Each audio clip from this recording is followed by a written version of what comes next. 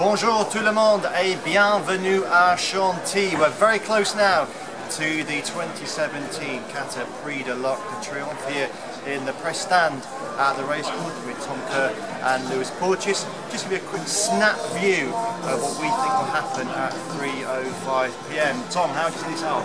Very boring. I'm sticking with the Naval. I think she's been absolutely brilliant this season. She's absolutely thrashed everything that's coming against her, and she's had it difficult as well.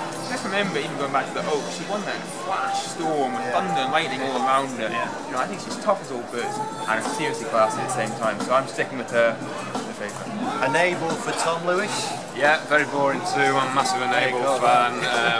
Lots of talk about this hard season getting to it, but Golden Horn danced most dances. He came to Longchamp, produced the goods. Other horses, Gosden, remember Ravens Pass, in all those, battles. Yet, come Breeders' Cup, he produced them at the top of his game. There's no reason why I don't think she can produce a career best.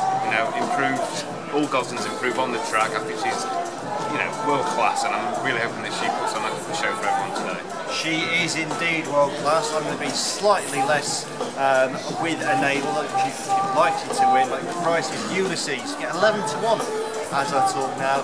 I absolutely adore the stout horse. Travels like a dream. I think we get close to Ulysses in the King George. Won't be at all surprised if he could get his revenge this afternoon. Maybe 7th heaven at a bigger price. It's going to be a great Prix de l'Arc de Triomphe.